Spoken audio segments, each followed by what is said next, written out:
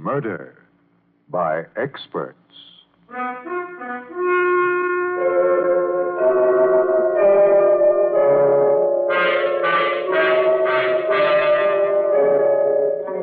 Mutual Broadcasting System presents Murder by Experts, with your host and narrator, the noted mystery writer, Brett Halliday. Mr. Halliday is creator of the world-famous detective character, Michael Shayne, author of 25 mystery novels, and whose latest work, This Is It, Michael Shayne, has just been published. This is Brett Halliday. Each week at this time, Murder by Experts brings you a story of crime and mystery which has been chosen for your approval by one of the world's leading detective story writers. This time, our guest expert is the noted mystery novelist Lenore Glenn Alfred. From her wide knowledge of the field of mystery, Miss Alfred has chosen a tense and dramatic tale of a man who found himself enmeshed in a web of jealousy and violence, with an ending he didn't foresee, as written by George and Gertrude Fass. And now we present John Sylvester and Joyce Gordon in Freeze a Crowd.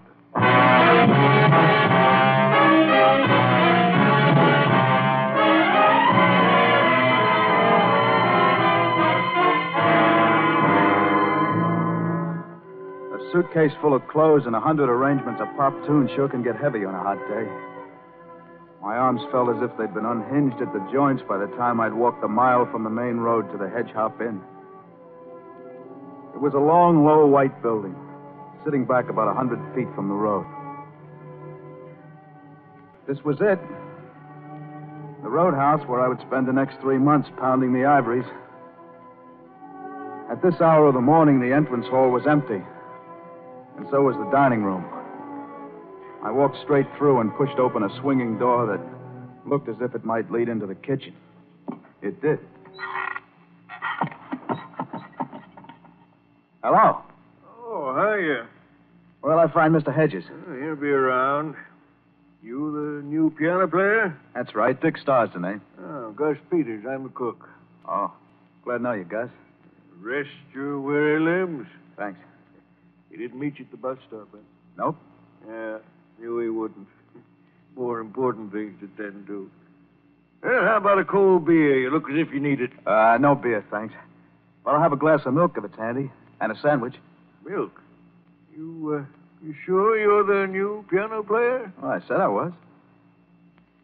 So Hedges had more important things to do than to meet me, huh? Yeah, his wife keeps him on the jump.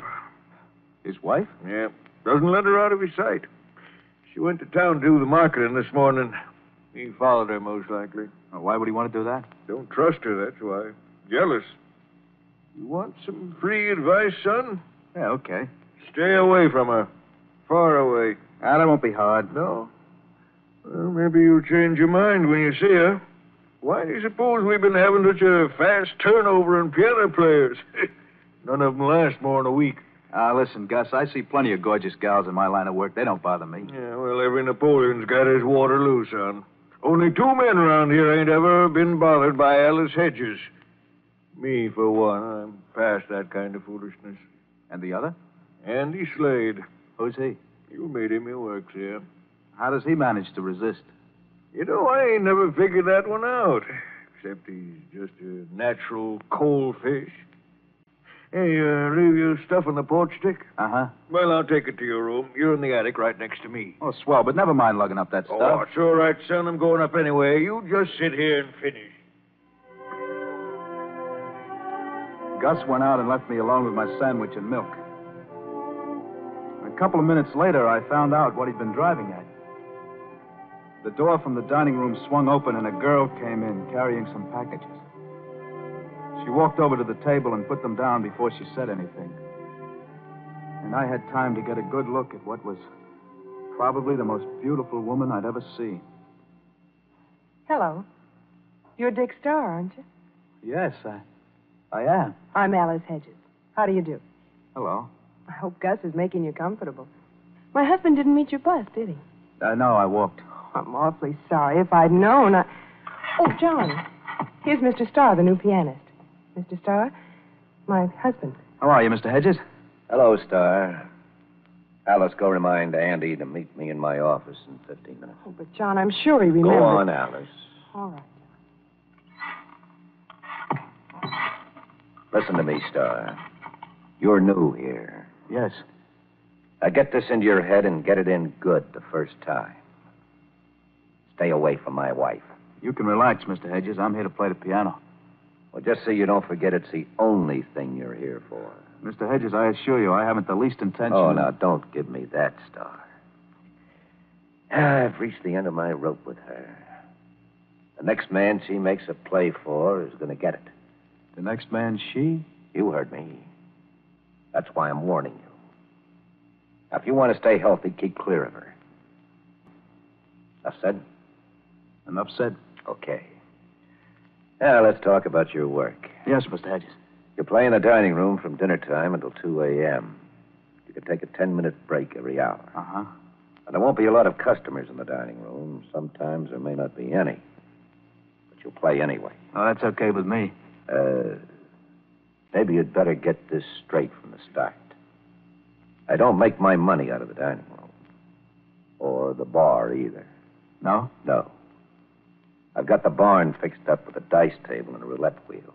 Oh. Andy Slade runs that end of it. Now, it's not going to affect you one way or another. Well, I'm not worried, Mr. Hedges. I've played in other clubs where they had gambling rooms. Good, good. We'll get along, Dick. Just remember, stick to your piano playing. I intended to. If Hedges wanted to go around thinking his wife was a man chaser, that was his business. Of course, he was wrong. All you had to do was look at Alice Hedges to know that she was straight.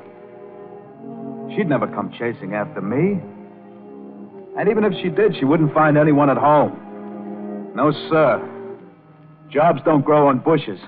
And I was hanging on to this one. At dinner, I played for 2 or 3 couples. And at about 10, the gambling crowd began drifting in. They'd have one drink at the bar and then head out toward the rear where the barn was. I went to have a look during one of my 10-minute breaks. That's when I met Andy Slade. He was tall and good-looking in a pasty way and handled the roulette wheel with an easy air. He grinned when Hedges introduced us. But I felt sure he wouldn't know me again the next time we met. So, this was Andy Slade. The only man outside of old Gus that Hedges could trust. At 2 a.m, I quit and went into the kitchen for a glass of milk. Alice was there, alone. Hello, Dick. Did you want something? No, thanks. I guess I'll be going up to bed. But you must have come in for something. A glass of milk? Don't be bashful. Well, all right. Thanks a lot. I suppose my husband told you. Told me what? That I'm no good. He did, didn't he? Oh, No, nothing like that. It's no use, Dick. He tells everybody.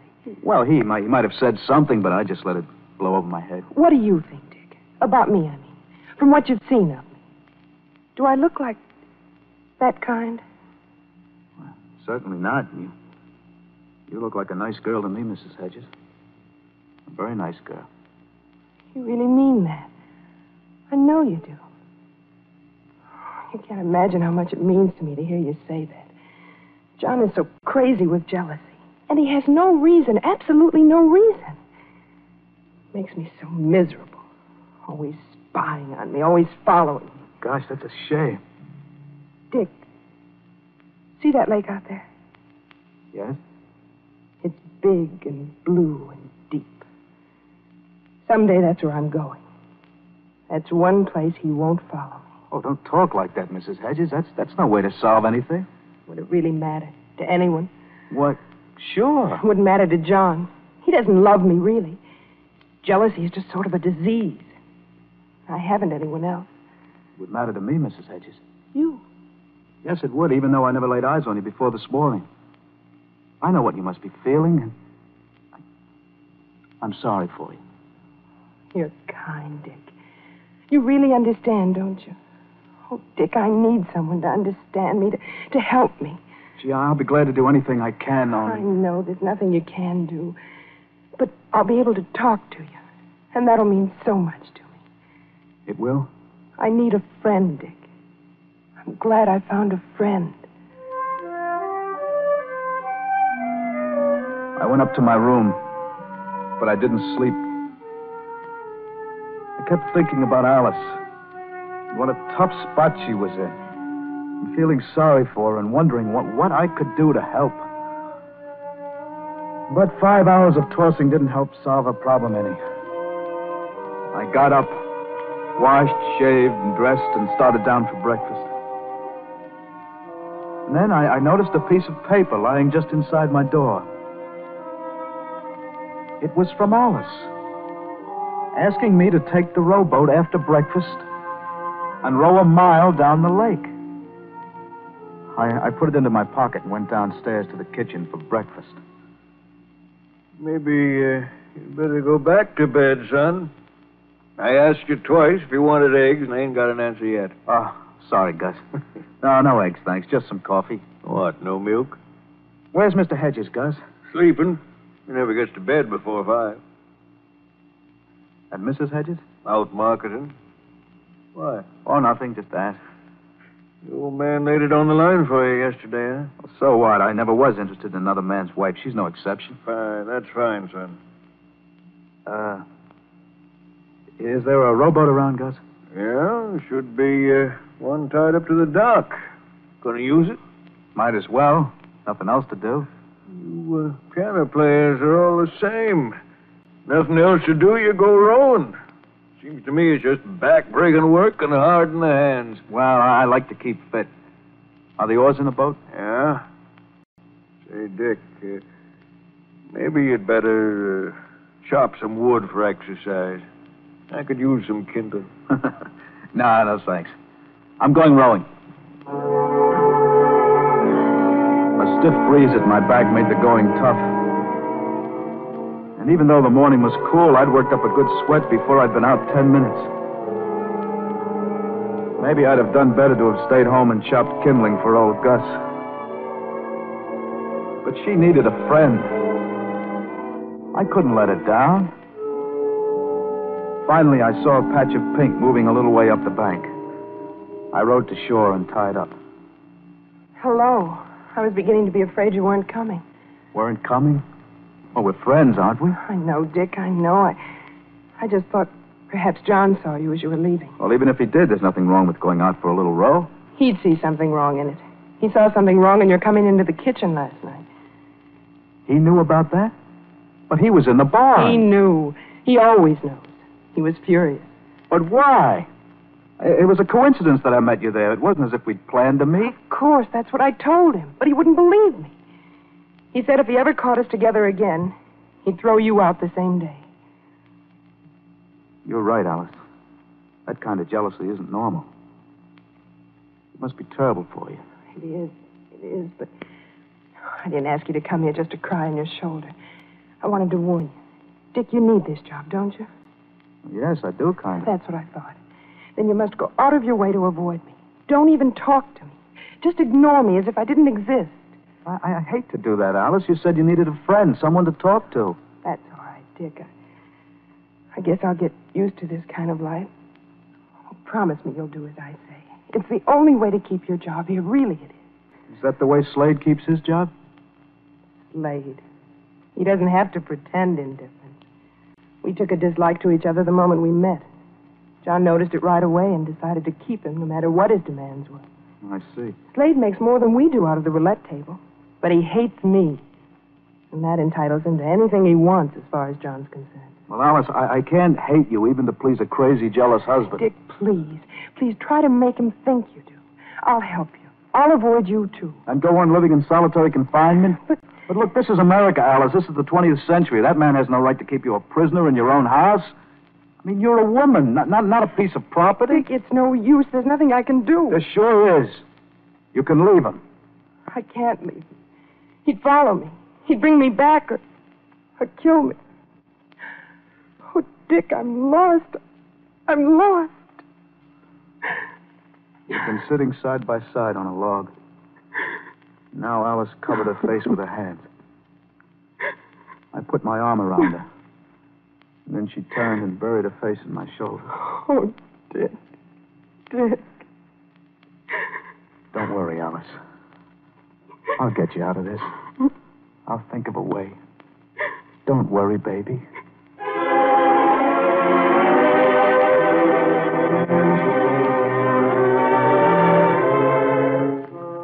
Alice, driving the car, got back to the inn sooner than I did in the rowboat.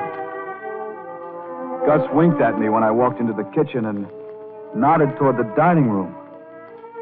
Through the closed door, I heard their voices. I say you're a rotten liar. You couldn't have spent 2 hours in town shopping, no matter how crowded it was. Who'd you see when you got there? What man were you sweet-talking to this time? I swear I didn't talk to any man in town, John. You're a liar, and you're a two-timer. That'll show you. And low down. Take it easy, son. I'll break his neck. Don't be a fool. You know he ain't altogether wrong, don't you? He is wrong. He's a lunatic. That's what he is. Well, maybe he is and maybe he ain't. But she's his wife, and you've got no call butting in. I'll butt in, all right. In my own time and in my own way.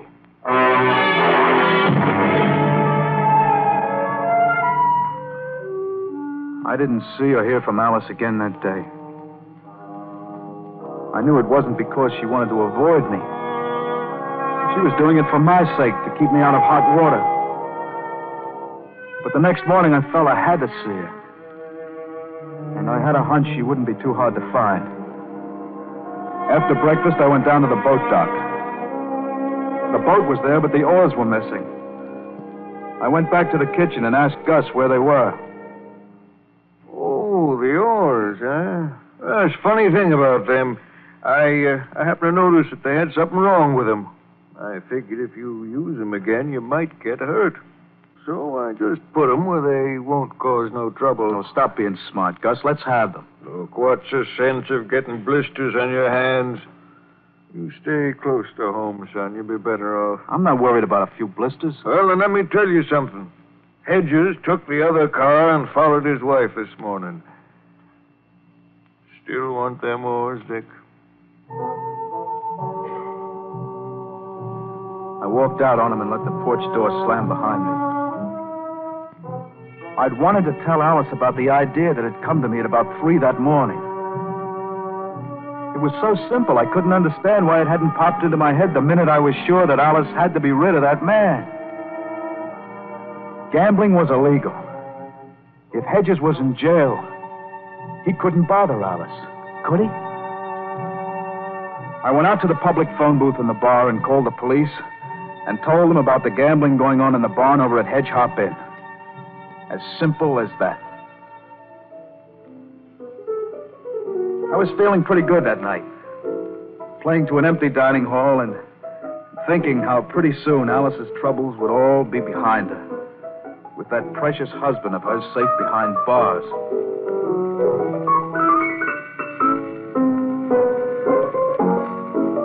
Along about 11 o'clock, the door from the entrance hall opened, and Alice came in a fluffy blue evening gown.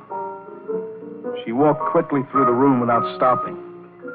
But as she passed by my piano on her way to the kitchen, she managed to whisper. On the boat dock, Dick, at 12. I kept on playing as if nothing had happened. But inside me, a voice kept singing. She loves you, Dick. She tried to keep away, but she couldn't. She loves you. She'd never risk a rendezvous on the boat dock if she didn't. She loves you. Just as you love her.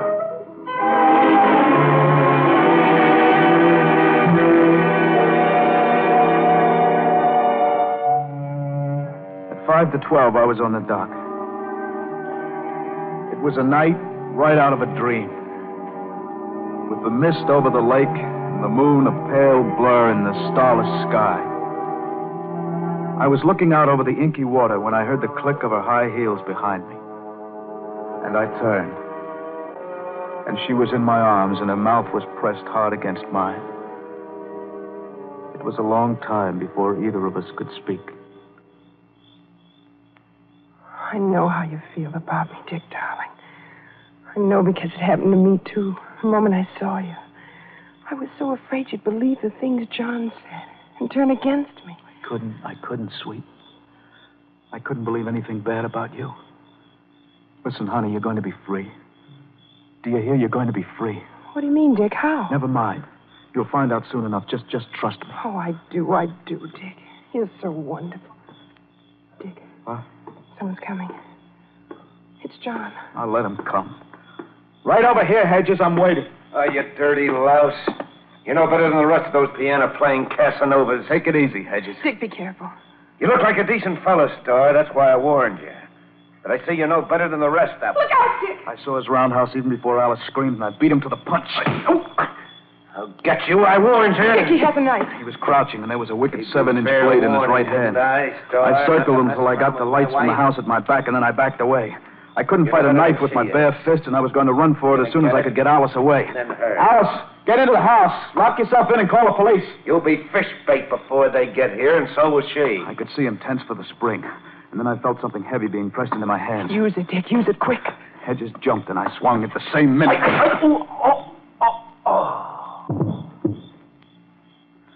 I must have crushed his skull in because he fell like a sack of flour.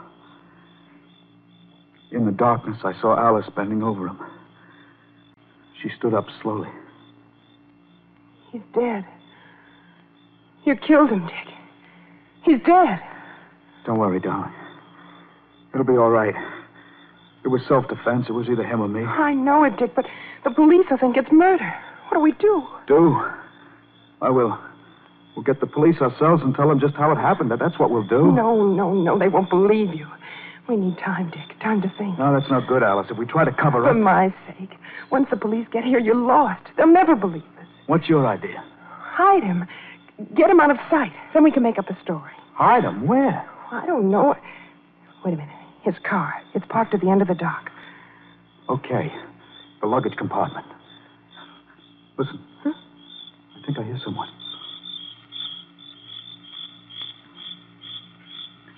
We stood and listened. But there wasn't a sound except the crickets, shrilling so loudly the noise seemed to beat inside my brain. So we dragged Hedges' body off the dock, and I carried it to the car. Luckily, there wasn't any blood. I pushed it into the luggage compartment and closed the lid. It would be safe there until I could think of something to do with it. Then we separated. I went back to my piano while Alice gave the people gambling in the barn some story about Hedges suddenly getting sick.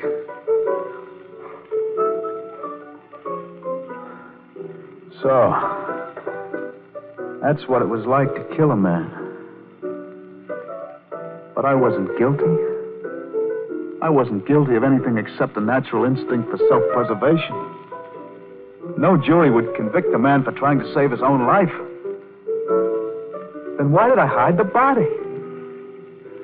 I shouldn't have listened to Alice. She was a girl. She didn't understand these things. It was a mistake, a terrible mistake. And then I heard it.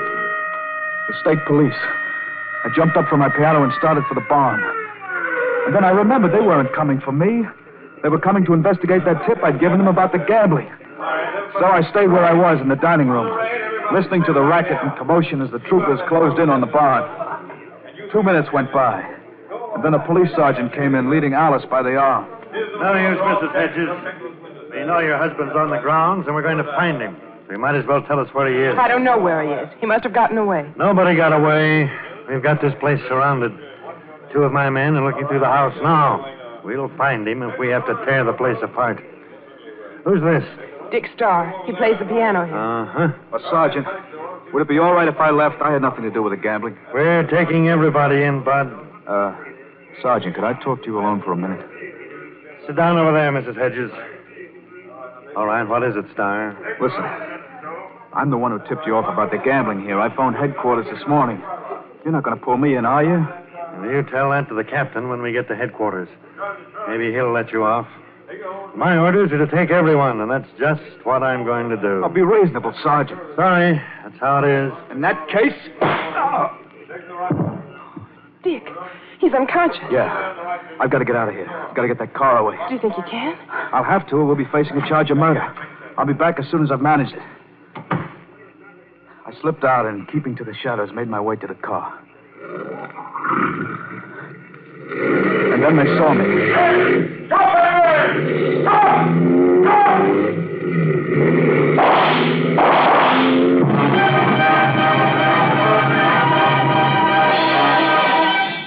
I got out on the road and stepped on the gas.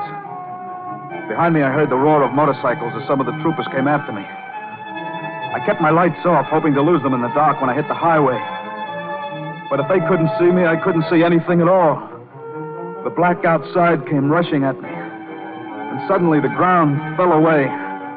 The last thing I heard was a crash of glass.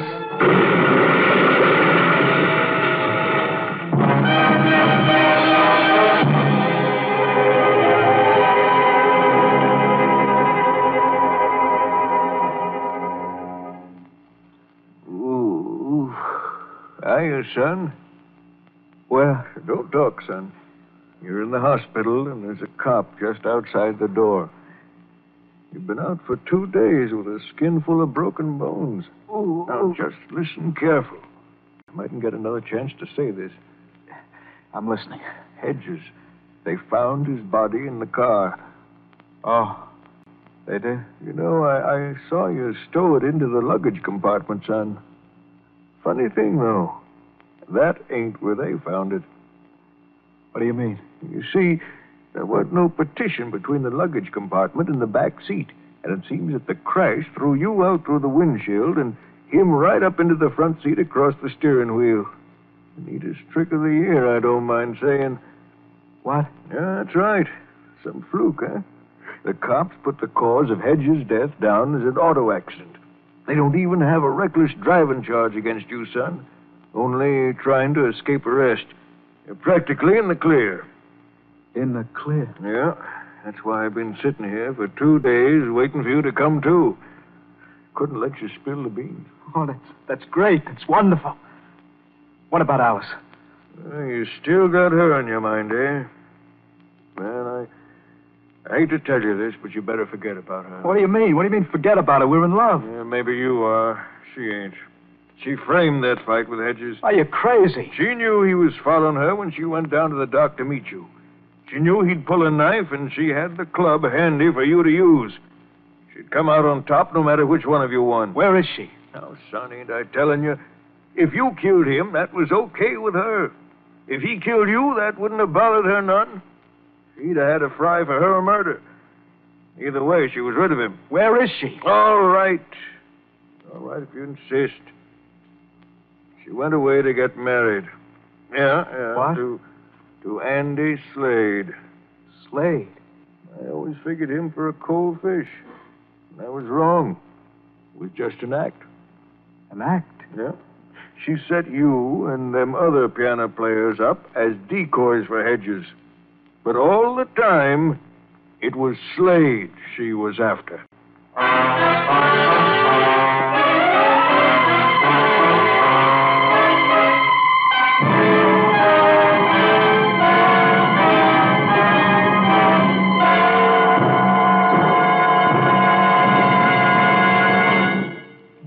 And so the curtain falls on Three's a Crowd, which was chosen by guest expert Lenore Glenn Offord. Miss Offord is author of the recently republished mystery novel, The Smiling Tiger. Next week at this time, Murder by Experts brings you a story of 3 killers and a victim who refused to die, as selected for your approval by one of the world's foremost detective story writers. Until then, this is your host, Brett Halliday, hoping you'll be with us again next week at this time. Program was transcribed.